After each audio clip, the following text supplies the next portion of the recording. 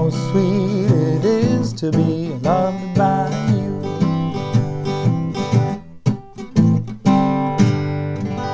This is the video, not the teaching video, but the why video, the like, why is this song so great video, the why are the chords so cool, and what do I like about it, and what you should like about it, I think.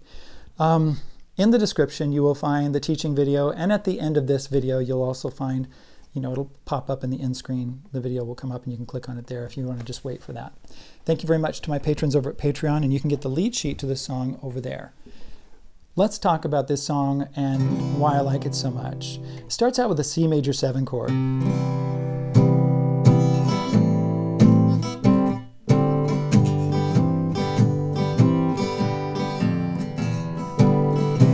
Right? What key are we in? It sounds like we're in the key of G. Right, and we are. But we have that F in there, and F does not belong in the key of G. But when we do that, that G turns into like a G7, and it goes to a C. So it's like a secondary dominant. The G, which is the 1 chord, turns into a 5 of 4, goes to a C major 7. That's what's really cool about that. I needed the shelter of someone's arms. That's a 1 chord going to a 6 chord, D, and there you were. Now this is really interesting because F is not in the key of G.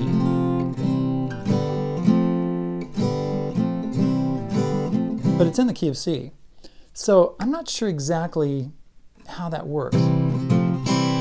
It's like we're in the key of C for just a second. It's like 1, 4, 1, like that. Then we're back to G, E minor, D, the 5 chord, 4 chord, F, C. And it's kind of like mixing the G scale and the C scale together, like kind of going back and forth. It's really cool.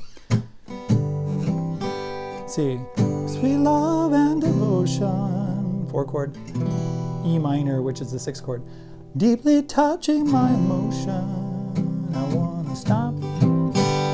That's 1 chord going to the C with the G bass, 4 chord with that G bass.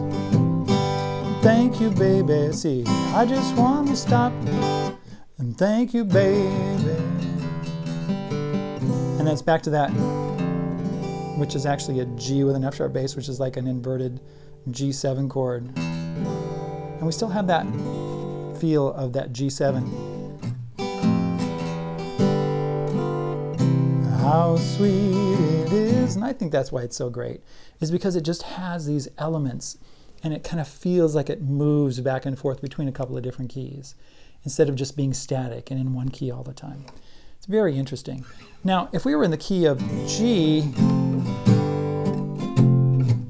sometimes we'll use an F chord, a lowered 7 chord.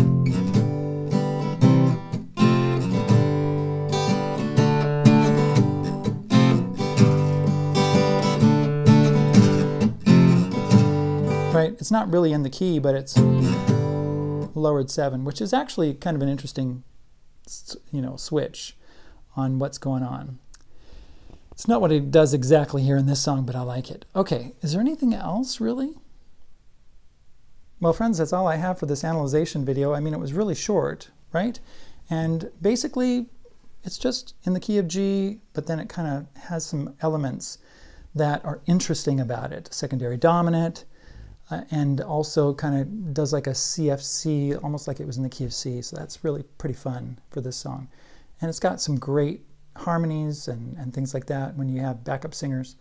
Anyway, well, thanks for coming. We'll talk to you later. Happy playing, and come and see me at Patreon. We'll talk to you later. Bye.